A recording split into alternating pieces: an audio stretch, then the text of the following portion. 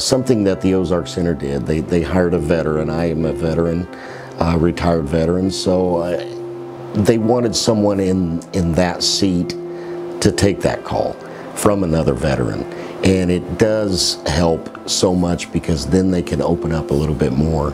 Not all experiences are the same, not everyone struggles with the same issues, but it has helped, you know, with a veteran being able to basically understand a little bit more.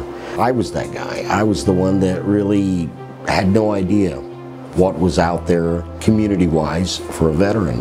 And that's one of the things that, once again, they struggle with. You know, veterans in general do.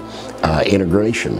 And being able to build their network, being able to get with community figures, different activities that go on within the community has really helped a lot. It's a veteran to veteran, and I like putting that first and foremost, that it's not a company guy veteran speaking with a veteran. It's a veteran to veteran. I've seen a lot of things, have been through a lot of things, totally different than others. But if nothing else, it helps to be able to open up on both sides, to hear somebody out, and to let them know that we are out there. They're not alone.